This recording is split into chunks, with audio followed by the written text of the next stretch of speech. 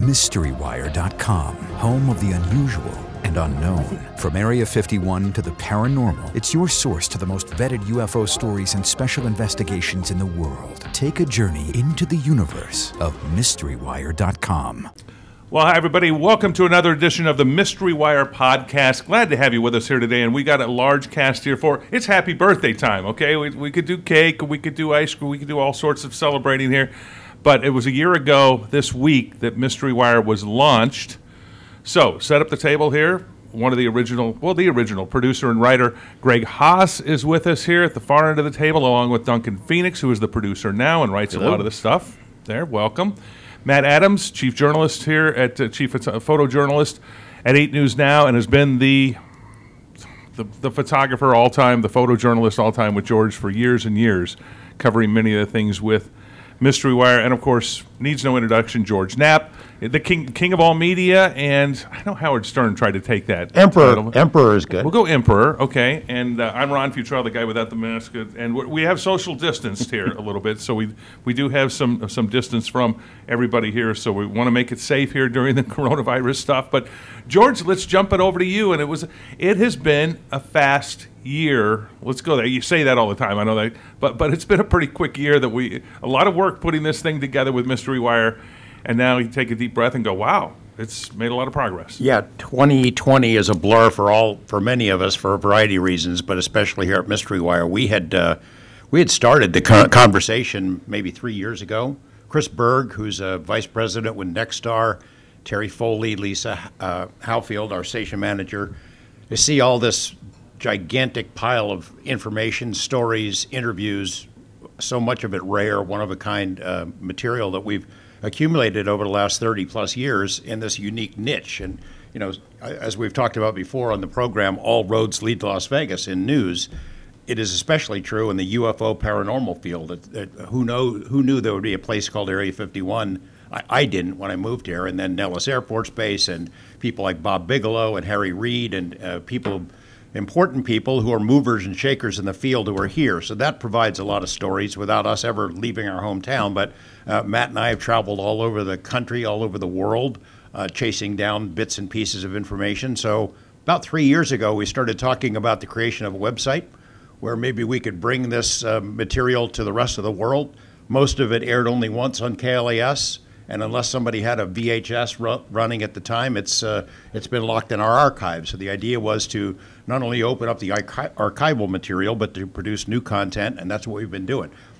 So we started, I don't know, in earnest probably 2 years ago. And, you know, Ron, I think you will remember what it was like because you were involved, both you and Greg were involved in the accumulation of the database. Matt and I would try to remember which stories we did when and made this master list of what could fall under the umbrella of the Mystery Wire, which, by the way, I think that name was your idea, wasn't it? I would like to take credit for that. I did. Well, and I will take credit for it, okay? Because here's the process went. I just went to the thesaurus. Did I say that right?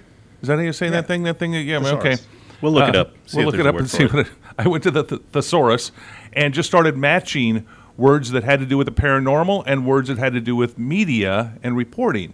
And so I came up with 5 or 6 of them, emailed it to you and emailed it out, and then found out that Mystery Wire had the website had not been taken, and trademark had not been taken, and all the social media stuff. So then said, okay, see what you all think, and you spotted it as one that you liked, and it just went from there. Someday we'll have to do a story about the names that didn't make the cut. You know, the other ones in the top 10. They're on my email somewhere. We got a few of them. But once we got the green light to go ahead and start putting it together, then the process was to put what together. And we cast a pretty wide net in terms of the stories and interviews we'd already done.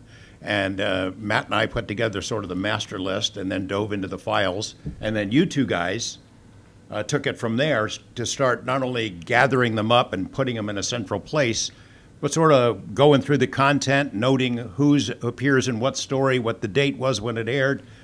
Talk about that process, Ron, then we'll hear from Greg. Yeah, that became a fishing expedition for me, a very fun fishing expedition, because that was when Terry Foley, news director here, called me. I was at home. I remember, called me at home and said, "Hey, Ron, you sitting down? I got a project for you." I said, okay, well, what's next? I've been doing sports, been doing news over the years, and a number of different things. and she says, well, Nexstar wants to put together this website of collection of George's stuff. And having been in this market now for 36 years, working at the competition, now working at Channel 8, I had seen your stuff. So I had a pretty good knowledge of what you had done in this market and what we had succeeded with and what had been done. Then it became a fishing expedition with Matt's help, with your help, of going through a number of different, there's the files, bringing them in here, of all the books, and then writing down what we had. And I found I'd always had reverence, and I don't use that word lightly. I'd always had reverence for what you had done as a journalist in this market. And so to me, it was an absolute pleasure then to start going through that stuff and finding all that old stuff and remember, I remember that story. I remember this story. I remember that story. So I had a bit of a memory with some of the stuff. And then it was just fun just to compile it, put it all together, and you see as Duncan brought these then record them all and put them down. I had to assign importance to them, and that was sort of tough to go which one, because I wanted to put a 5 on all of them, 1 through 5 importance. Oh, that's pretty good. Oh, that's pretty good, and had to at some point go. There's a 4 and a 2 and a 1, but most of them came out to be 5s because I was biased, and that's what we came up with. And then Greg comes on board and takes all this stuff and puts it into something that's legible on the internet, and also visible for people to see.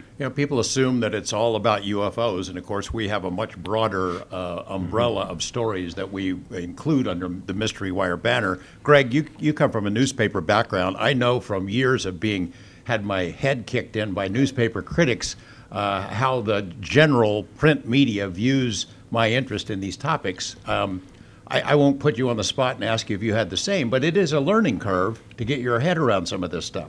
Right? It is, and yeah, print media people are pretty tough. They always want to be seen as the experts, the authority. And hey, I came to town a couple of months after Ned Day died, and there's so much I've learned about the crossover between what Channel 8 does, what newspapers did, and what readers love.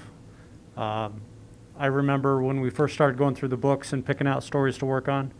Seems like Cuejo was one of my first stories I worked on, and there's just so much history, and topics like the Needles UFO that we worked on pretty hard, and this stuff is really interesting, and I think that reverence is a good word.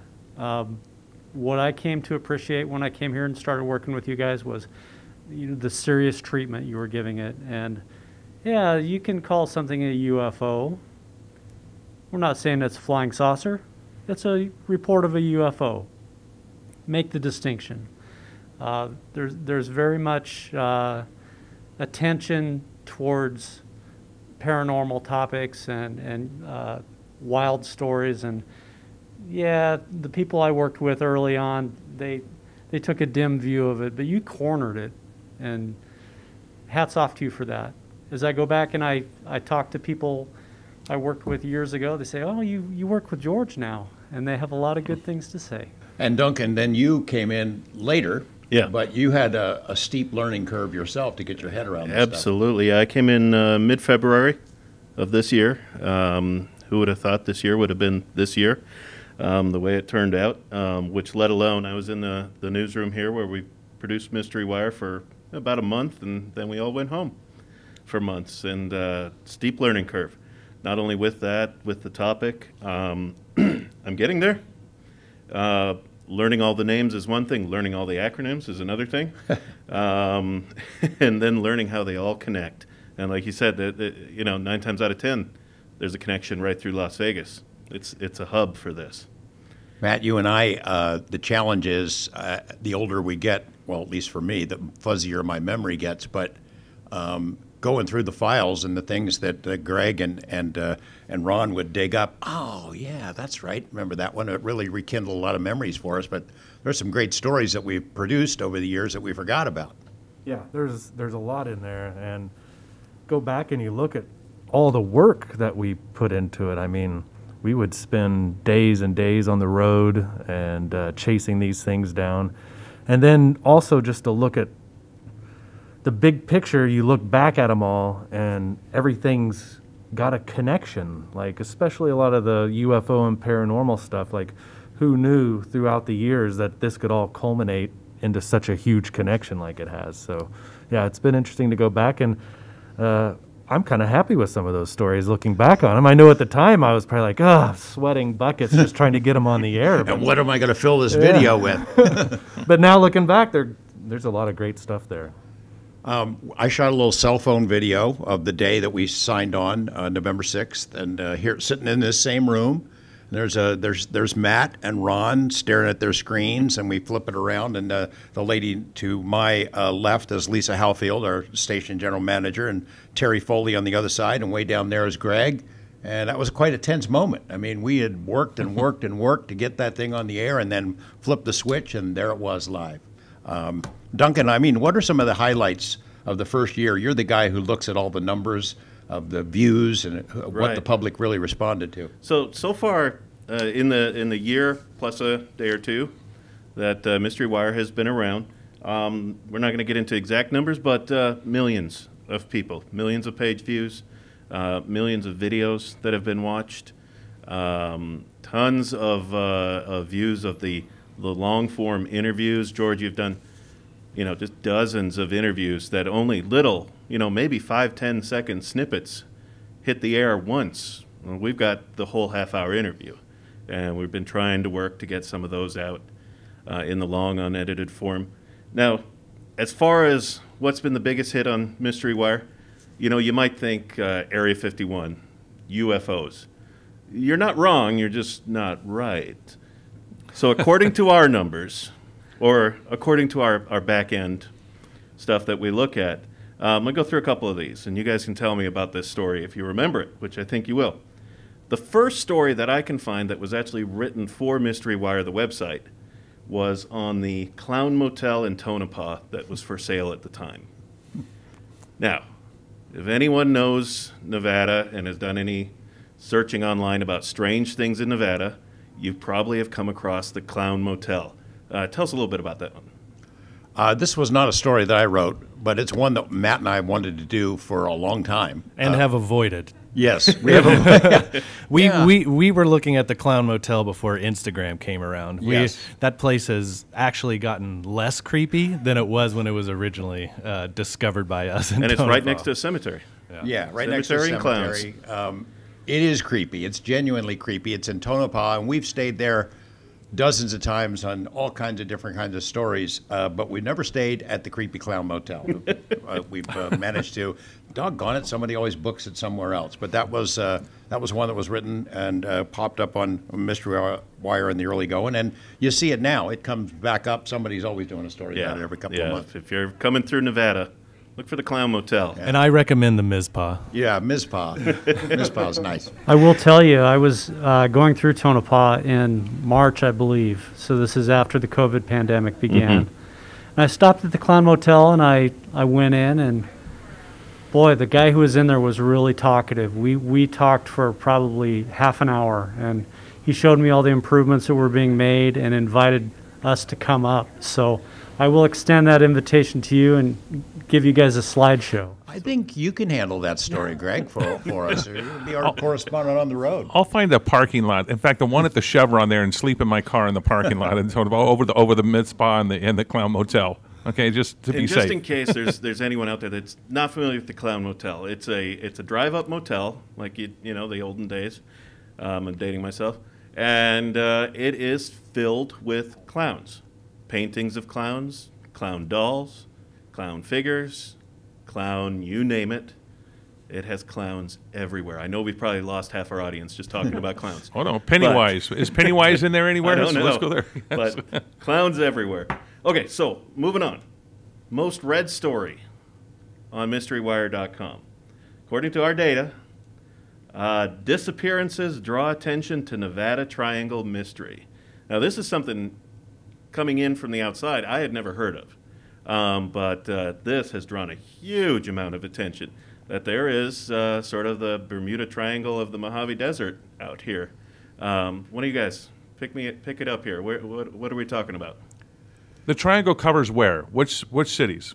And I know, It's between Las Vegas, Reno and Bakersfield. And Bakersfield. So right there, draw a triangle there, and that's where planes just fall out of the sky. Missy, there's been some famous ones recently too. Certainly that Steve Fawcett. Steve Fawcett. That's who I was thinking of. Yes, this is not just a one-off, two-off, three. It's happening. Something's happening. I think what caught on with this story for our readers and viewers was Dave Paulides. I've interviewed Dave maybe a dozen times on Coast to Coast about his Missing 411 series of books about people who go vanishing in national parks and national forests, and he was able to draw a correlation between his missing persons clusters. Yosemite, for example, is one of the big ones. And he's been here, Dave's been here to talk about some missing persons cases, very strange, that happened here in Nevada in our general broadcasting area. But he noticed a similarity between the missing persons clusters and missing airplanes. And so the Nevada Triangle mystery was sort of born from combining those two databases. And it's pretty weird. I think there are, a lot of logical and understandable explanations for a lot of the planes that crashed. There's updrafts caused by the Sierra Nevada. The missing people part of the story is a little harder to explain. Yeah, I think we even had one that was up on Mount Charleston, a boy that disappeared for some reason. He was just gone in the middle of nowhere. And there's even articles that are up at the Mount Charleston Library you can still find and read about that. And Dave Paulides, if I'm not mistaken, fill in the gaps here, former cop who just started seeing these things happening in some of the national parks, and then said, "Wait a second." He was sort of thrust into, "There's a pattern here, and I need to find out what it is." And he did. He didn't make it up out of thin air.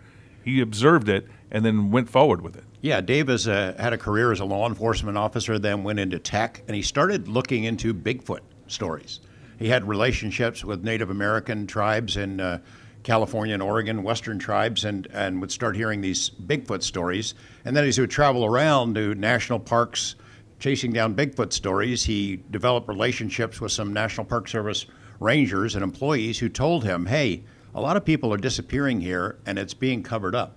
And to this day, he's been unable to get a list of all the missing people in U.S. national parks and forests.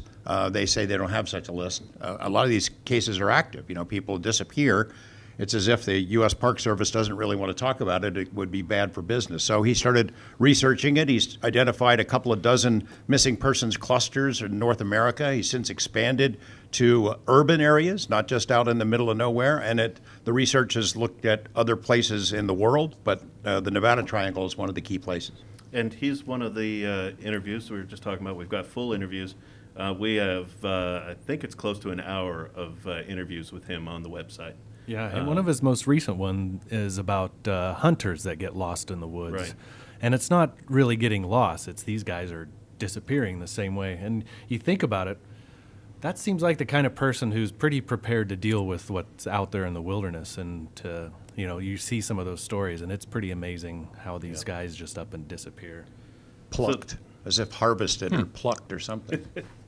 So there's a little overlap now going into the video side of Mystery Wire. The most watched video on our site, watched through MysteryWire.com, is the Nevada Triangle story. So let's go to number 2. Greg, you had mentioned this, the Needles UFO crash. We've covered this a couple times in the past year, in fact. A lot of very interesting characters. A tale of a UFO that's doing things that, for what it's worth, UFOs shouldn't be able to do. Including landing and taking off in the form of a meteor? Well, that's how it was described, as something that looked like a meteor came out of the sky. The closest witness was a guy we dubbed Houseboat Bob, who described a craft. It looked like XB-47, something like that. It's something that came off the range, that was off the reservation in essence, and crashed along the side of the Colorado River down near Needles. Within 20 minutes or so, a whole flotilla or phalanx of helicopters, military helicopters, came looking, shining spotlights around. Then a really big crane helicopter came and picked this thing up and carted it away and headed in the direction of Nevada, and perhaps Nellis, Area 51, something like that. You know, you have to call it a UFO. That doesn't mean an alien spacecraft. This could have been some sort of a classified project that went awry, and the military came and scooped it up and took it away. Those kinds of operations have been described in UFO cases, in genuine unknown craft of maybe a more mysterious origin. But yeah, that we interviewed a number of different witnesses and put together a pretty compelling story. Some of those witnesses have since died. And then Matt and I went looking for the men in black. I think we've talked about it on this podcast before, about we would drive down to Needles trying to find these strange vehicles on the side of the road that people kept reporting seeing. And then one day we found them. They found you, if my memory serves me well. The mysteriously named OST. At least at the time. Office of Secure Transportation. And I'd never heard of this government organization before. Had you guys heard of it before they stopped? Matt, how did that get? Did they stop you on the roadway? No. How did that go? We kind of stopped them. Okay. We saw them go in the opposite direction, and I was like, George, I think that's them. Okay, they're driving a what? Like a big black Suburban or something? Some strange-looking RVs, some pickups that seem to have different sort of antennas on top of them. Not your standard, like, you know, trucker CB antennas, but like actual covered antennas that had some sort of rotating dishes inside of them. The back ends of them did not look like your typical camper shell. It looked very armored. And then these big RVs, and then was there a semi truck with them when we saw but it kept going. Yeah. Yeah. So we spun around. I went past them, you know, just barely over the speed limit, and then turned and hopped out so we could get a shot of them driving by. And instead of driving by, they surrounded us and got out of their car looking very menacing. And we argued with them for about 2 seconds, and then realized that they were probably not the people you want to argue with. You guys were able to talk them off the cliff, talk them down a little bit, right? Yes. So no bribes involved. They jump out of there in civilian clothes, but you can see the one guy that we interacted with was packing underneath of his I think it was Hawaiian kind of a shirt, yes. And they demanded to see ID, and we put up a brave front and said, "Will you show us your ID?" And then they did, and so and this the is tone all of on the conversation changed. You can see this on the website. You're rolling on this. Rolling on all of it, yeah. Maybe shaking a little bit at this time. They indicated that they were coming from the Nevada test site, what used to be called the Nevada test site, and hey, we've got a lot of friends who work for the Department of Energy. We love the test site. We went out there a lot, and it calmed things down a little bit. I gave them our business card and said, we'd really like to talk about who you guys are and what you work for, and we got it. The head of this agency we'd never heard of before, the OST, Office of Secure Transportation, called us from Washington. We had a great conversation. They had never had any media coverage, and we talked our way into it. And so the head of the agency came out. We went up to the Nevada test site, Area 12, I think, where they'd been undergoing training exercises. And this is the agency that's in charge of moving nuclear weapons from place to place, base to base, and nuclear materials. And we learned so much about how they operate. This is the cream of the crop, badasses who you would think you would assign to this kind of a job. And as tough as those guys are, their vehicles are even tougher. We learned that they have these giant transport trucks that are capable of defending themselves. That if, for example, somehow all the armed guards or security personnel were taken out, that the truck could defend itself. We didn't learn all the secrets of that, but yeah, they didn't tell us all the ways it protects itself, but they did deny that they were involved in the UFO crash in Needles. They said they were not a part of that, so maybe there's other models of their vehicles being used by other agencies, which wouldn't surprise me, but they said no, they were not there, and they have a pretty serious job. I don't think they'd be on a quick response team for something like that. And they told us that they did not have any, they weren't carrying a nuclear weapon at the time that we had the encounter. A friend of mine from the Department of Energy had called and said, "What the hell were you guys doing?" And then told us that if they had been carrying a nuclear weapon, that our outcome might have been very different that day. so it was a great story. We got to made it through that little encounter. It was very impressive. Those guys are very impressive. And they're still around. The office is still there. In fact, we just saw an article or a news release a couple weeks ago. They're in the process of releasing a new truck that's even more fortified and secretive and who knows what. Moving on. Going to keep it with video. This was surprising to me, but I see the intrigue here. Because thinking Mystery Wire again, UFOs, we're just talking about that, secret government stuff. Most watched on YouTube. We've got our own YouTube channel. We have hundreds of videos there now. Really good that anyone from around the world can get onto our YouTube. It's just Mystery Wire on YouTube and watch us. Most watched video. Actually, let's start with number 3. I'll just work back. Third most watched video on YouTube is the Best Evidence series from 1989.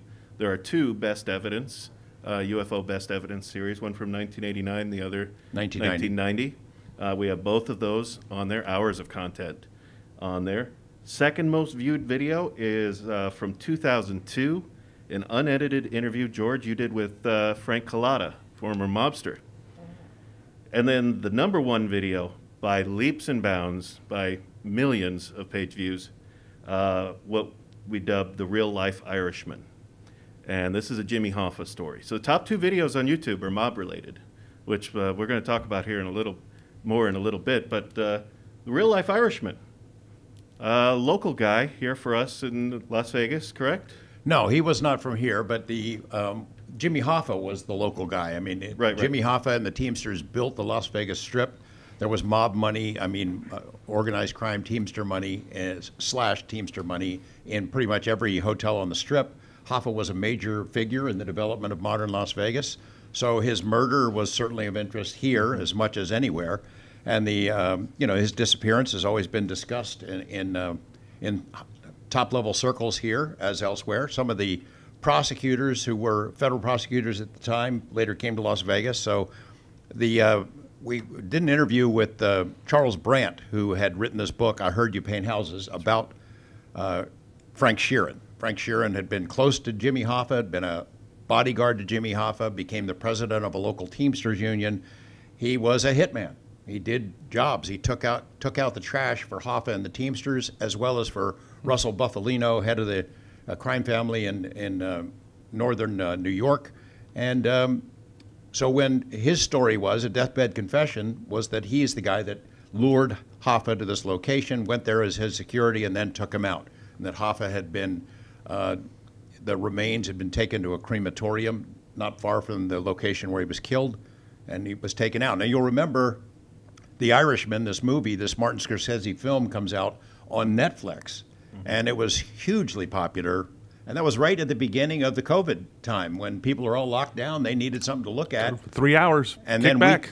we came along with the series we had done about Frank Sheeran, the Irishman, and including some of the video of his deathbed confession, and people just jumped all over it. I think it's a good example of like a lot of the stuff. I mean, you name those top 3 stories, and the amount of people that saw them during their original broadcast. I mean, Best Evidence, that was one of the highest rated series that Channel 8's ever done. But think about, Las Vegas in 1989. It doesn't take a lot of viewers to be the highest rated, series ever aired. So, all the Mystery Wire just is able to breathe life back into these things and get them out to people that, weren't viewers at the time, maybe missed them. You can't watch all the channels at once. And a lot of them, like the Hoffa series, that's a real gem that got a whole lot more viewers now than it did when it first aired. And the number 2 there, Frank Collada, he's the local guy I was thinking of. Yeah. He just passed away past few months, sadly. He was a well-known associate and lived here in Las Vegas, had, to put it simply, testified against his own people, against the mob, and then lived out his life here in Vegas. He was kind of a man about town. He even gave tours to people and showed them where he committed crimes, which is just amazing. But you had a chance to talk to him a couple times. Yeah, so I had covered it back in the days when the Hole in the Wall gang was busted doing a robbery at Bertha's, and then Collada flipped, became a witness. He was convinced by the feds that Tony Spilatro, his boss, was going to have him whacked, so he turned, and he helped put away a lot of mobsters, not only here, but in Chicago and across the Midwest. and then he went into witness protection, and he was out in that for a number of years. And we got the first interview with him when he was just emerging from witness protection, did some series, and I stayed in touch with him for years. It's, in a way, it's kind of outrageous that he enjoyed life as sort of a semi-celebrity. He was in the movie Casino, which is about to celebrate its anniversary. 25 He portrayed himself. He killed a guy that he had killed in real life in the movie. And, I can see the members of that guy's family, Sherwin Jerry Listener, I think his name was, and not being happy about Collada's role in the film and reenacting something like that. But I can't imagine that there's another case of that happening in Hollywood history. Did you cover the mob guys? Did you cover Collada back in those days?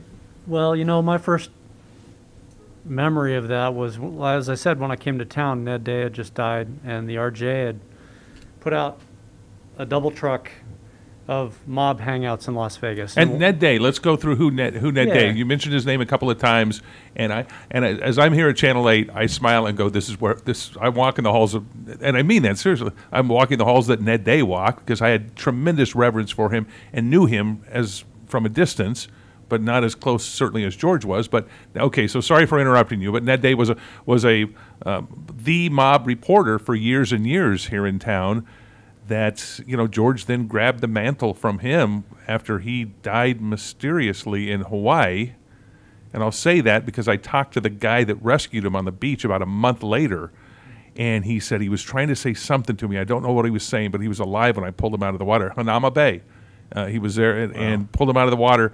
And I made a point to say, I have a friend here that died about a month ago here, and it just coincidentally was taking a trip there. And I pulled him out of the water. The guy from Vegas? And he couldn't understand what he was saying. I so much would have loved to have heard what Ned would wanted to say. But sorry for interrupting you. But go ahead. So, longtime mob reporter here in Vegas. Yeah, well, not me. I was an editor, but people who I respected a great deal, and from Alan Tobin to John L. Smith, these were the guys on the print side who were telling the story, and I got to know Ned Day maybe a little better through what I learned from George's interviews, when you talked about how he was your buddy, and you guys worked together, and a bit of a mentor to you. And I learned more about him through that than I did anything when I first came to town. We have a lot of Ned stuff, by the way, that I've compiled that we have. I'm going to put a little tease out there, okay? A lot of Ned stuff that we have not put up yet, that while I'm compiling all the stuff for Mystery Wire, I saved some of that stuff too, and it's fascinating, as you know. Well, we produced a series after Ned died, September 3rd, 1987, Hawaii, and then I spent the next couple of months traveling back to his hometown, Milwaukee, and some of his haunts, and interviewed family members and people he had lived with, and it filled in a lot of the picture that I did not know. Him being married to Miss Nude International for a time, and then working for the Balistrieri family, getting to know the wise guys from both sides, and then his blossoming journalism career with a guy named Charlie Sykes. And if you watch cable news, Charlie Sykes has become sort of he's basically a conservative guy who's become a critic of conservatives and is very prominent on the airwaves these days. But Charlie shared a lot of stories about Ned. Ned was instrumental in getting me here. He and Bob Stoddall had hired me and took me under their wing. And we became good friends. And what a character he was. He was like a caricature of himself, if that's possible. I mean, he was not only the best mob reporter, but probably the best reporter, period, on so many subjects. He had as many political contacts as, say, John Ralston does now, as many mob contacts as John L. Smith had back then. Would write the same kind of colorful stories that I do on television. He was better than all three of us combined. He was just one of a kind character. We should put that series. It's a 5-part series on the life of Ned on our Mystery Wire site one of these days. And to kind of break some news on here, that's something that we will be doing. We're going to be doing a little more focusing on the mob. Definitely here, we're based in Las Vegas, of course, and if you've been living under a rock, Las Vegas has a little bit of a history with the mob.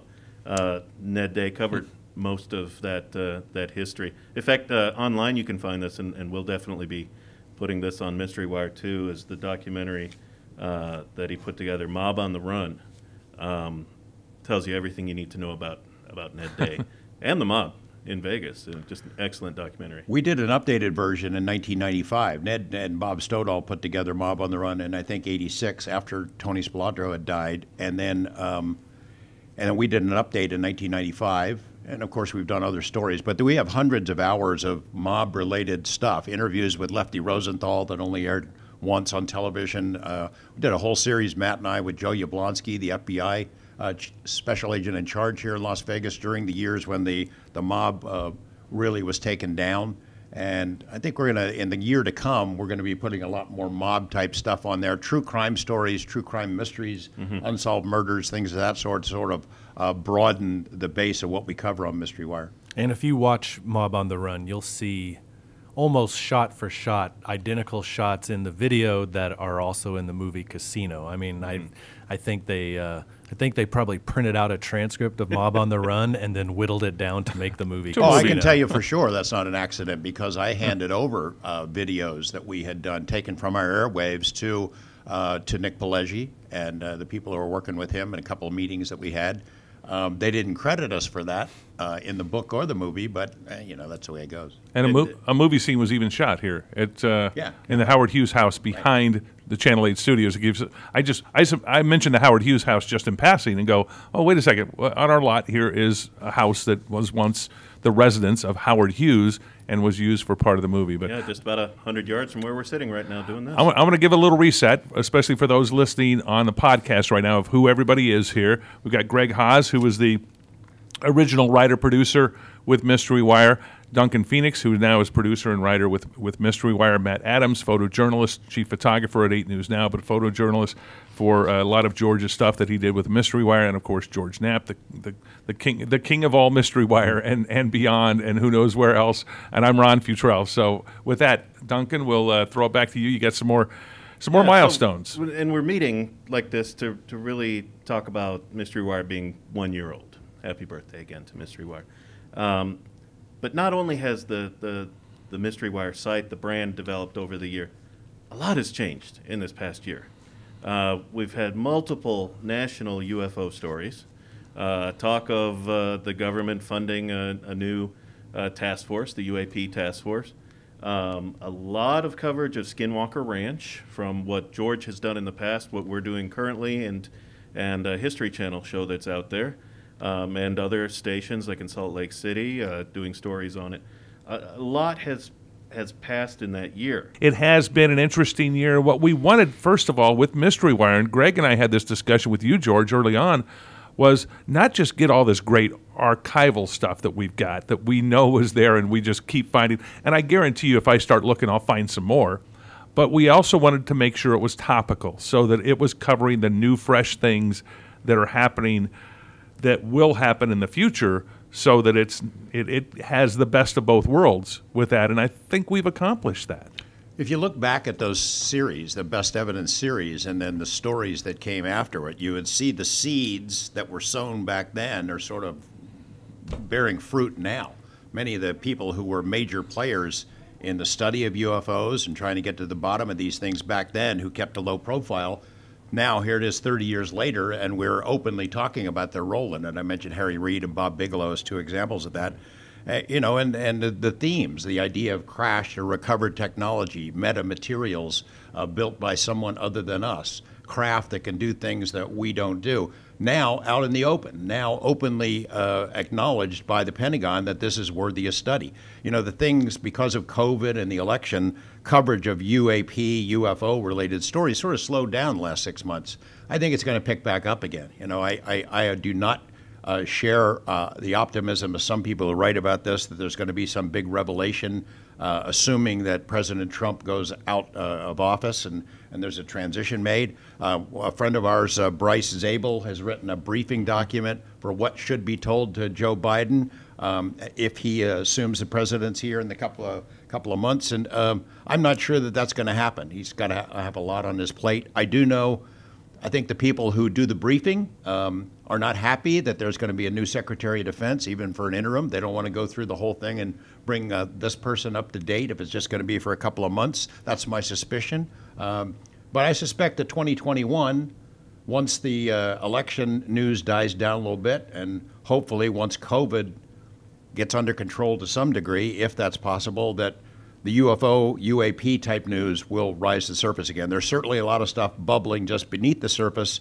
There's some stories that Matt and I are working on that we hope to uncork here soon. Documents that we put on the website, things of that sort. So I think 2021 will be a good year. I hope so. Yeah, and going back on my thought about this past year, not only has it been political, the entertainment side of UFO, UAP, paranormal has definitely taken off once again. There's a very successful film, The Phenomenon, that was put out. We covered that a few weeks back. And then another one that's being looked at again, that's not directly UFO, maybe paranormal, maybe, you can add probably a few terms to it, The Mothman. You might remember an old Richard Gere movie about the Mothman. This is not a remake. This is a documentary. Yeah, so the Richard Gere movie, The Mothman Prophecies, that was based on the work of a journalist named John Keel, who was one of the early writers, authors looking into the UFO mystery. He traveled the world sort of as a real-life Fox Mulder kind of a guy, looking into UFOs. Somewhere along the line, John Keel came to the conclusion that UFOs are not ETs. This is something else. That he saw that there is a mixture of what looks like ET kind of technology and mythology mixed in with paranormal. This is long before Skinwalker Ranch was known to the world. And maybe the Mothman story sort of epitomizes that. So we're talking about Point Pleasant, West Virginia, 1966 to 67, when residents of this little town, West Virginia, had reporting seeing this giant humanoid figure with wings and red glowing eyes. And actually, the sightings had gone back hundreds of years. The Native American tribes had been in the area, had reported something similar, and the Mothman legend was born. It peaked when a bridge in West Virginia collapsed during a time of heightened sightings of the Mothman. And so the legend began. Was Mothman there as sort of a harbinger of disaster? Did Mothman cause this? Was Mothman sort of death in a humanoid form, that it shows up where bad disasters are about to happen? At first, a lot of people who had seen this thing didn't want to talk about it. Over the years, they've opened up. John Keel wrote this book about it, The Mothman Prophecies, and it set off a number of other researchers and authors to write about it. And now we have a filmmaker named Seth Breedlove, a young filmmaker who has carved out his own niche in this field, where he produces small-town monsters is sort of the umbrella term for what he goes after, looking into legends like the Mothman around the country. I think, in my opinion, I'm not a film critic, but he's done 10 films. I think he's working on his 11th, and each one is a little bit better than the last one. The most recent film is called The Mothman Legacies, and it goes to Point Pleasant and re-interviews witnesses, interviews some new people who come forward. As I said, sort of like Roswell, where the Roswell story, that little town did not want to embrace it for so long. They didn't like that they were known as the crash flying saucer capital of the world. That was the same for Point Pleasant. But that's changed. They now have a Mothman statue downtown. They have a Mothman museum. I think until 2020, they had a Mothman festival. COVID didn't allow that to happen. But Seth Breedlove put this new film together. We got to look at it, and we interviewed him, and maybe we should play that now. Yeah, here it goes. Small Town Monsters, how many films have you done? The Mothman Legacy is our 10th, but because of COVID, we were filming the 11th as we were wrapping up the 10th. So we've just finished post-production on the 11th. So total films is 11, total mini series. We have 3 other mini series. So we're at basically 13 productions, 13, 14 productions now. I think this is your best one of the ones that I've seen. That's really, oh, wow. So tell me about the genesis of the film. I mean, this is right in your wheelhouse, this story. It's been told before. So what did you set out to do? What did you want to do with it? Yeah, I think when we were we had made a movie that looked at that classic Mothman story back in 2017. And during the press run for that movie, everyone kept asking if we were going to do a sequel. And I had always said no, because to me, the story, the Mothman story was what we had just made. It was that 66, 67 flap of sightings. It was the collapse of the Silver Bridge. And I didn't see there being much of a story beyond that. But in making that movie, releasing that movie, and then, you know, the subsequent 3 years since it came out, we've met numerous people claiming to be witnesses. And so I knew going into this that we had enough people, enough witnesses that we could talk to about sightings, and that the sightings ran the gamut of what people were encountering. It wasn't all just like one type of event. However, what really got me interested was when I started learning about the Scots-Irish immigrants that came over and sort of settled Appalachia, the Appalachian immigrants, the Native American, the First Nations, people that lived in the area, how their culture, how their legends maybe play a role in the Mothman story today. And that was what, you know, the evolution of storytelling, I guess, is what drew me to the movie. Yeah, it's great. That's really a great part where you show the melding of legends from these different cultures, the First Nations culture and then the Scotch-Irish immigrants, because there is crossover there. Yeah, that was, I thought, if I can, the thing of it is, when you're making these movies, we've done 11 movies, and at a certain point, we make so many per year, you're trying to find a hook. I mean, you probably know this better than anyone. You're trying to find a hook that might grab your attention as much as the reader or the viewer's attention. And that's what got me. You know, my dad's family were from North Carolina. They're from the deep Appalachian roots. I mean, in my dad's side of the family. So I felt that, you know, pull when I was coming to this, just that look into the history of the area, and to deny the similarities between something like a Banshee or the Screech Owl stories, you know, and the similarities between those and the Mothman would be disingenuous. And that's really what drew me to it. Let's start with the central event surrounding the Mothman event. For those who don't know the story, Point Pleasant, 1967, something terrible happens, and the Mothman sort of plays a central role before and after. Tell that. Yeah, I mean, the story that draws people to the Mothman is the 1966-1967 wave of sightings. It starts in November of 1966 when two couples are driving outside of the TNT area, just outside of Point Pleasant, West Virginia. They encounter this glowing, red-eyed, winged humanoid creature standing on the side of the road. It chases them in their car. It speeds up to 100 miles per hour. They race back to town. They report the incident to police. And then as it tends to go, local media picks up on the story. The story hits newspapers across the country, and all of a sudden, other people come in with similar sightings around the area. And we learn about a history that goes back possibly to the 1930s of Birdman-like creatures around Point Pleasant, West Virginia. But during that 66 wave, you have up to 200 witnesses of the Mothman. And that's going off of what John Keel said. That's how many people he claimed to interview while he was writing his seminal book, The Mothman Prophecies.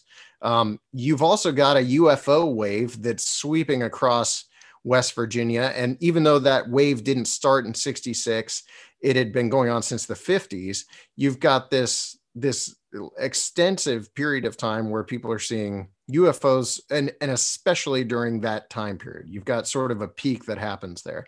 Then you also have the appearance of mysterious men in black around Point Pleasant and much of Appalachia in general, sort of coinciding with the Mothman sightings and the UFOs. And then everything seems to be cascading towards something. We're racing towards some sort of an end point. And in 1967, December of 1967, December 15th to be specific, the Silver Bridge spanning the Ohio River from Point Pleasant into Gallipolis across the river collapses into the Ohio River during rush hour, and 46 lives are lost.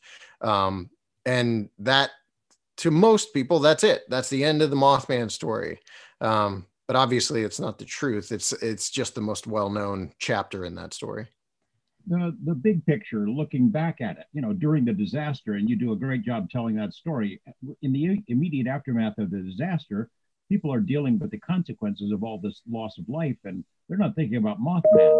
Later, it occurs to people maybe Mothman was a harbinger of doom, that he was trying to tell us something was going on. That's the story that's explored in Keel's books and in the later movie, right? Yeah, and one thing you always have to mention about Point Pleasant and Gallipolis is they're small towns. Point itself is tiny, so anyone dies in that town, they're more than likely related to someone. So you've got 46 people dying that are connected to everyone. Everyone feels this when it happens. And in some ways, when you talk to people there today, some people that I've spoken to believe that the Mothman may, or whether or not it actually had any sort of relation to the bridge collapse, people had something they could either blame it on or something they could pay attention to other than the loss of a life. So there became this idea with the release of John Keel's book in the 70s that, the Mothman was a harbinger. He was there to warn people of oncoming tragedy and death. And I think when you watch the movie, there's a connection there between the Banshee, which is this being that has glowing red eyes, that appears before tragedy and death, that heralds the oncoming disaster, and the Mothman, who does essentially the same thing despite looking different from what we connect with a typical Banshee. So does that come about because of the culture of the region, or does it come around because of John Keel's impact on that story with his release of the Mothman prophecies? Those are things that I'm very excited about when we get into this story. But there's this history of winged beings that herald disaster. Even when you get into something like the Thunderbird was typically said to precede disasters. You've got the Garuda, and one of John Keel's early titles for the Mothman prophecies was the Year of the Garuda. So there's been a connection between the Mothman and these winged entities going all the way back to when Keel was looking into this. But Point Pleasant itself, I mentioned this a minute ago, but Point Pleasant itself has a connection to a winged being that supposedly preceded tragedies. You can find it, a local professor named James Gay Jones, who was at least he was not an accredited folklorist, but he was something of a folklorist, wrote about a being that was talked about around Point Pleasant during the 1930s that they referred to as the Birdman. And this was a being that supposedly, preceded barns burning down and floods happening and things like that. So there's a long history of this in that area.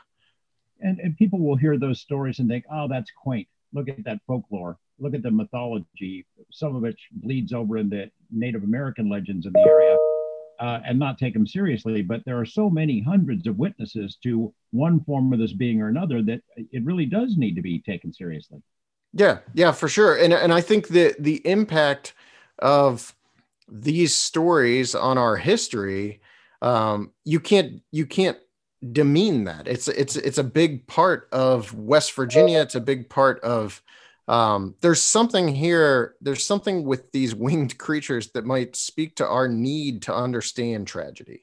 And I think that's something that I've started to learn in my frequent trips back to Point Pleasant. Is today you go into Point Pleasant and they have historical figures. They have these statues of historical figures that line the flood wall. But yet in the centerpiece of the town, the dead center of the city square, you have the Mothman statue instead of all these historical figures. And there's something going on there, that speaks to a bigger human need to understand these tragedies. Your film, of course, touches on two giants in the field of paranormal research, UFO research, Gray Barker and John Keel. Tell our audience who Gray Barker was, what he's known for, and then we'll get into the story of Keel and his central role in this tale.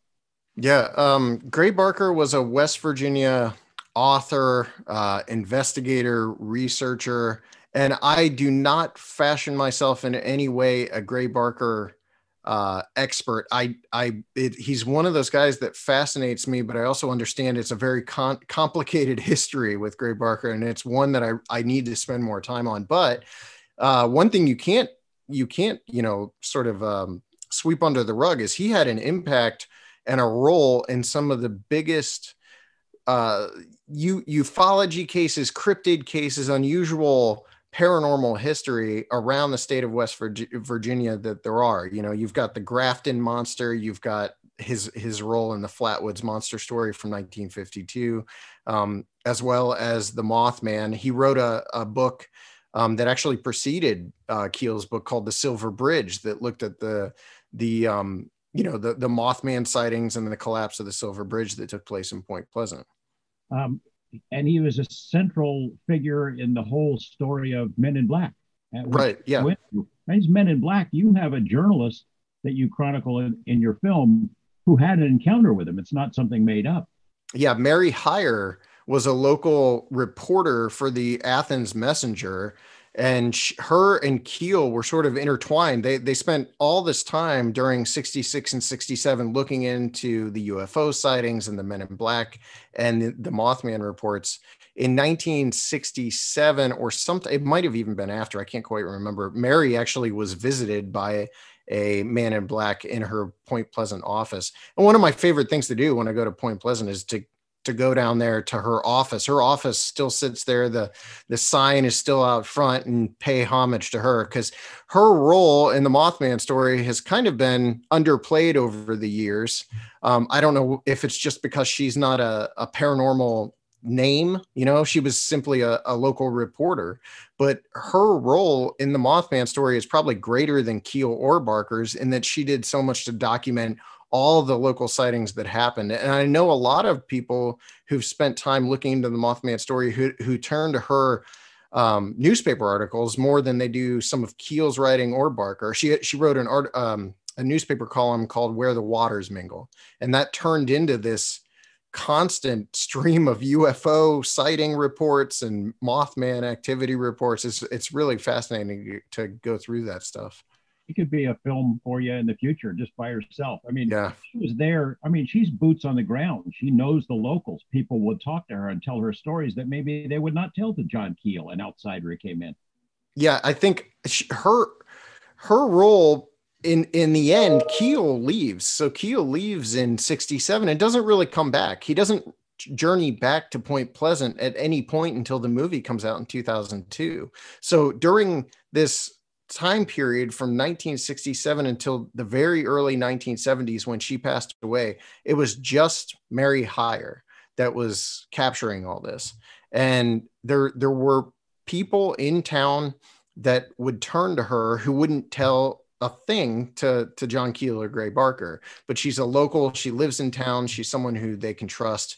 And because of that, she becomes almost like a clearinghouse for UFO reports around Point Pleasant. Talk a little bit about John Keel. Again, for our listeners who are not familiar with him, he is a giant in this field. I mean, he was a world traveler. He was absolutely courageous. He pursued strange stories all over the planet, had some experiences of his own that were very disturbing, and became interwoven into the events surrounding Mothman. And it's still underway. He's still a central part of the story. Yeah, I think Keel plays the biggest role historically in the Mothman story, despite the fact that Heyer and Barker both had their own roles to play. Keel becomes woven into the fabric of that story, into what we know of as the Mothman story. He journeys to Point Pleasant in 1966. He's, as far as I understand it, he was actually on an assignment from Playboy magazine to write an article about UFOs at the time, comes to Point Pleasant and ends up doing this story about the Mothman that's seen around town and the UFO activity taking place. And, he never, at a certain point, he started trying to distance himself. He puts out this book, The Mothman Prophecies, and I think it's 1975 that he releases that book. I can't automatically draw that to my memory, but he puts out the Mothman Prophecies book, and for a while he tried to keep his distance from the Mothman story. I think it's interesting with Keel. You can't tell if it's just he has other stuff he wants to do, other stories he wants to tell, other things he wants to investigate, or if he was at a point in his life where he didn't think he would ever come up with the answers for any of it. And so he just was done. Like, he was moving on. He had said everything he had to say about the Mothman. But in 2002, they put out this movie, the Richard Gere movie. And I think in a way it salvaged the whole thing for him. You know, like, all of a sudden people had a great appreciation for the work he had done, which had become overlooked by that point in time. As far as I understand it, his work had kind of, his work into the Mothman case had become, you know, just something that was swept under the rug in a way. So he returned to Point Pleasant and was treated almost as a celebrity around town at that point in time. And he died in the early 2000s, but I don't think he ever escaped the Mothman. It was always looming over him. Well, it messed with him. I mean, he got phone calls that were pretty creepy. I think, you know, Keel scholars would say this thing, he was fearless, but this really did mess with him. And he realized he had tapped into something that was really strange. Yeah, the book really gets into all of that. I mean, there's a reason it's called, I think in a weird way, we almost forget the reason why it's called the Mothman Prophecies. And that's that he's getting these phone calls that are sort of prophesying oncoming disaster, oncoming tragedies. And it's one of those things where he becomes extremely paranoid. He talked about it later in life. He became paranoid as to what might be going on. He had other investigators messing with him too around this time, including Gray Barker. So he's dealing with everything connected to this Mothman case, and then he's dealing with other people almost hoaxing him and messing with him on the phone. And then, you know, like, he's also, I get the impression that Keel genuinely wanted to understand what was happening. And he formulated theories and hypotheses on what might be happening. In a way, he was doing that simply to satisfy the people who would constantly ask him what he thought was happening. But you have to believe that at some point he wanted to know. Like, he had a desire to understand what was taking place in Point Pleasant, and he tried to tie everything together in a way with that ultra-terrestrial theory, and that was his. In our movie, Richard Hatem does such a great job of explaining that theory, but it's, you know, it goes a little beyond just like an interdimensional portal concept. We've heard that before. This is a little deeper than that. And I think I've always got the impression that's him trying to make heads or tails of what was happening. Well, you know, the problem with the movie, I mean, it was a good movie. I liked it. It wasn't a big hit, as you note in your film. The problem with it is there is no real nice, neat story arc. You can't just tie it up in a bow and, okay, that's the answer to Mothman, because we don't have answers. We still don't have answers. It reminds me of Skinwalker Ranch in the sense that there's no one size fits all explanation for what goes on there. Yeah. Yeah. And it's funny, in doing the press for this film, the question you get asked the most is, do you believe in Mothman? And I have to say, what are we talking about? Like, which Mothman are we talking about? Because the sightings, the encounters from 66 up to present day, they run the gamut of what people are seeing. You know, the physical descriptions of the Mothman that people give aren't all aligned. It's not all the same thing. And I think we're probably dealing with multiple explanations for what is going on. End of the day, I do believe that there is a paranormal or supernatural aspect to the Mothman story, and the Mothman as a creature. I think there's something going on there beyond just sandhill cranes and giant owls and all of those things you hear so often. But I do think those all play a role, and together you've got something much bigger than something that we can simply, like you said, tie together with a bow and say, well, here you go. Here's the Mothman. This is what it is. I thought, you know, the film is beautifully shot, really conveys a sense of that special place in Appalachia there, and the scenery and the rivers. But the most powerful part for me are the witnesses, the interview. You know, this people you interview who are in the town, who tried to collect information, the guy at the museum, people who were actual witnesses to see Mothman when they were younger. That's really powerful for me. And you get the sense that, you know, people it's waxed and waned interest in the topic. For a lot of people, they don't want to talk about it. It stems back to a tragedy that was painful to resurrect. And others who are not quite sure did Mothman cause this disaster, or was he warning us about it, or what? And that's still unresolved as well, right? Yeah, and I think people there are wrestling with even embracing the Mothman as a cultural figure of the town, but certainly witnesses are. We were just talking about this yesterday, and I think what it is I was actually talking about it with Richard Haddam yesterday, and so what I told him and kind of what we agreed on is there's almost a I hate to use the term because it's almost a PTSD for some of these witnesses, where for the remainder of their lives they're wrestling with what they've seen, whether or not it was real, whether or not they should ever discuss this. And then they have the fact that now Mothman's sort of a kitschy pop figure around West Virginia, so there's this, it's not an easy thing for a witness to talk about. We had one of the most interesting aspects of the movie to me is the way in which some of the witnesses are so matter of fact about their sightings that it's almost like they're recounting what they had for dinner the night before.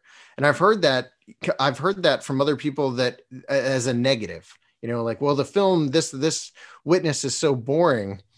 And to me, there's something very believable about a witness who has lived with this event for so long that when they tell you about it, it's just like walking across the street the day before or whatever, it's just a piece of their story. It's a piece of their life.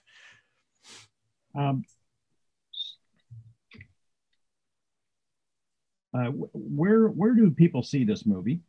And I mean, it's perfect for Halloween. It's perfect for any time. I want to encourage people to watch it because it's really good. Where do they see it? How do they get it? And what's next for you? It's on all major VOD platforms, so iTunes and Amazon and Google Play and all that kind of stuff. Basically anywhere you stream or purchase movies, and then DVD and Blu-ray at smalltownmonsters.com. Next for me, we actually leave on Monday of next week. We're going back to West Virginia. We're making a movie called On the Trail of UFOs, Dark Sky, with my friend Shannon LeGros. So we're working on that next. And then beyond that, we've got On the Trail of Bigfoot, The Journey. And then we have another sort of similar to Mothman movie coming out next summer called Howl of the Rougarou. So we've got a busy 2021 coming up and a busy remainder of this year as well. I thought it was cool in the sense that you share with your audience the idea that Mount Pleasant or Point Pleasant has come sort of full circle on Mothman. They've sort of embraced it. I don't know if that's true for everybody in town, but the statue, the museum, I don't know. They have a festival, a Mothman festival? Yeah, I mean, they do. They have a festival that draws over 15,000 people each year. It's the biggest. It's the second biggest event in the state as far as a tourist draw.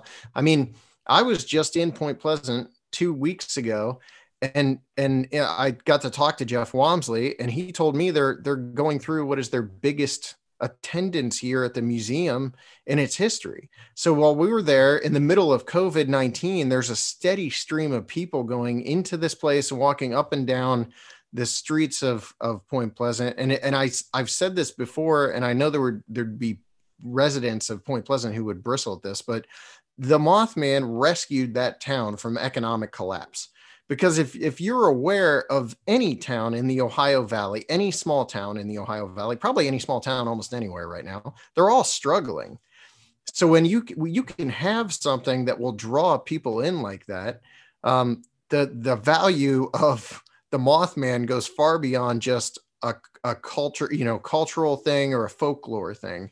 In Point Pleasant, it's become an economic boon that was desperately needed. Well, that's awesome. Seth, great talking to you. Best of luck with the film. It's terrific. I encourage people to see it. And we'll put some links on our website to the museum and to your film, and hope we'll talk again soon.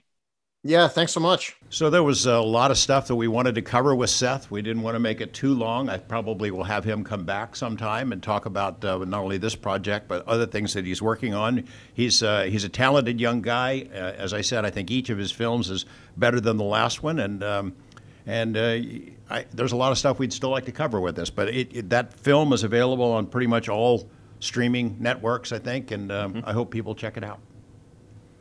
All right. No, it is, and I look back on Mystery Wire and everything was one of the, to me, one of the, I'll call it one of the great moments when, and you handed me a bunch of tapes, old tapes I think probably had dust on them and hadn't been viewed since they originally were recorded, many of them.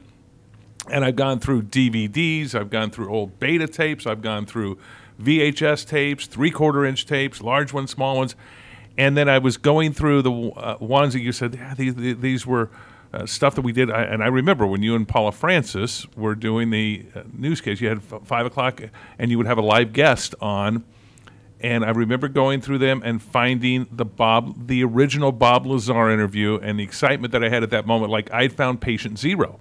No, it's really what it felt like to me, and I think I use that phrase. I found the first interview with Bob Lazar that was on TV, and I know you've talked about it before, but I think it's worthy of being discussed again briefly on what that was like that night, that interview that you did live with Bob Lazar, and it was a little more than 30 years ago now, that sort of did spawn all this, I think, with you. I don't want to speak for you, but I think it did sort of spawn this with you, and it was a live interview. It was totally organic, not something that you went out and pursued. I mean, you did eventually, but something that was sort of you were thrust into with that first Bob Lazar interview. Yeah, I had never done a UFO-related story. I had done 3 interviews with a guy named John Lear, who we've talked about on this program before. Bill Lear, his father developed the Lear jet and the 8-track tape. And Lear had developed this hypothesis that he tried to sell to Ned Day. Ned wasn't buying it. So I put him on the air on a program we produced back then called On the Record, a little 30-minute public affairs show that airs at 6 o'clock in the morning on the weekend. And usually it's a city councilman or a county commissioner, and the audience was not huge, I'll put it that way. So we put Lear on and let him go. And I had no idea whether this was credible or not, but it certainly did interest the public in a way that was really surprising to me. We had him on again in 1988, a third time at the end of '88, when he hinted that he knew this guy that had just been hired to work out there in the desert. Thought it was Area 51, turns out to be a place called S4. The guy he was talking about was Bob Lazar, but we didn't know his name. And then in May of 1989, Paul and I are doing the 5 o'clock news. We have a 5-minute live interview segment every day with a newsmaker, interesting person, celebrity, and our guest bailed on us in the afternoon. We're scrambling to come up with somebody to fill that hole, and I called Lear just on a whim, not knowing who Bob Lazar was or what was going on in his life. It just so happened that all lined up, and we sent Frank Otto up with a live unit to John Lear's house. We blocked out Lazar's face, and out comes spilling this amazing story about him working at a secret facility that was built into the side of the mountain south of Groom Lake, south of Area 51 proper, that he had seen these flying saucers, and they were built by somebody else, that we were reverse engineering them to figure out how they worked. And he'd read all these briefing documents, and man, it was just stunning. And so my life changed, the trajectory of the TV station changed. The phones start ringing like crazy. The news director runs in, pulls me into his office. The general manager comes in. What the hell was that? Is that for real? Is that true? So, well, I guess we better find out. And so it's been 30-plus years that we're still trying to find out. And you can see that original interview. It's on Mystery Wire. Okay, so We've got it. And that's one of the nice things about it is that we have raw, uncut stuff. We have finely produced stuff, and it is what it is. Just go there, love the internet for what it can do there to compile all that stuff finally and let people look at it and decide. Yeah, we have a ton of archival interviews that we have not posted yet. I mean, many of them with people who are no longer around. Many of them with people who are far more prominent than they were back then. You can see clips of them in the Best Evidence series, the 2 series, but there's a lot of that stuff that we're going to be posting this coming year. There's a lot of stuff that I'm still finding. I'll find a box of tape somewhere stashed in my office, or other little cubby holes that I have around the station and around my house, and so the collection will continue to grow. Well, and I'll see this now, and every once in a while I'll see Jonathan Turley on TV now, like right here, right now, talking election and politics and different things like that, and I'll see him on TV, and I'll smile and go back and look at the interviews that you did with him years ago. Now we're talking 20 years ago, maybe more, on Area 51 and some of the cases that he took of some of the people that were victims of government neglect there, and that ended up dying out there because of some of the harmful chemicals that they were using. He was representing them, so it ties into a lot of people that are still out there right now, alive and kicking, doing things. Well, it's a lesson about excessive secrecy. It's what Turley would say back then. You know, it was what we had been banging our heads up against for a long time, dealing with Area 51, is when you have a place that officially doesn't exist, where the environmental laws and worker protections don't apply. You have a place like that, then you should expect that things go awry sometimes, and that they try to keep it secret. KLAS went all the way to the U.S. Supreme Court on that case, on the side of the workers, to try to force the release of information so they knew what they were exposed to, these gigantic clouds of toxic fumes and smoke that they inhaled out there at the base. Some of them did die. A lot of them got sick. They lost. They lost the case. But as we fought alongside with Turley, there were some protections built in, although most of the secrets are still being kept. I don't think we put any of those stories up yet, and if I'm not mistaken, but just sort of a tease. No, seriously, for some of the stuff that we've got there, that just is piles and piles of stuff. That I mean, there aren't enough hours in the day, seriously, to get them all out there. But that more is to come. Matt and I have an Area 51 related story coming this month, by the way. It's not exactly on the level with Jonathan Turley. It's a pretty interesting little side story to what goes on out there, strange stuff in the desert. So keep tuned. All right. So, well, thanks for listening, everybody. Appreciate you taking the time watching it. Let people know about Mystery Wire. Subscribe to the podcast, because we're going to be doing more podcasts. We'll have more information. You get behind-the-scenes stuff that you will hear nowhere else. But so please do that. Subscribe. This is given away. We're all fine podcasts are given away for free. That's what we do here. And then you can also go let people know about Mystery Wire. Sign up for our Facebook page or our YouTube page so you can have the videos, and to the website to be able to find out. Some final thoughts? Anybody have anything they want to throw out there? Duncan, I'm pointing to you sort of and go. We've got a big collection. In case you weren't watching, if you're just listening earlier in this podcast, I dropped the archive folders in front of Ron. It's about a foot tall.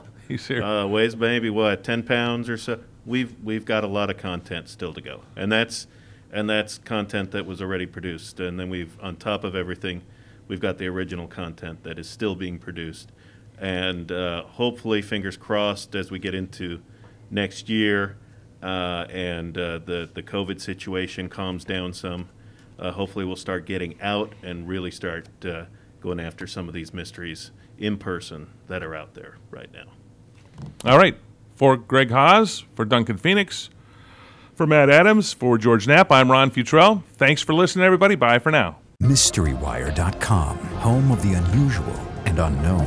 From Area 51 to the paranormal, it's your source to the most vetted UFO stories and special investigations in the world. Take a journey into the universe of MysteryWire.com.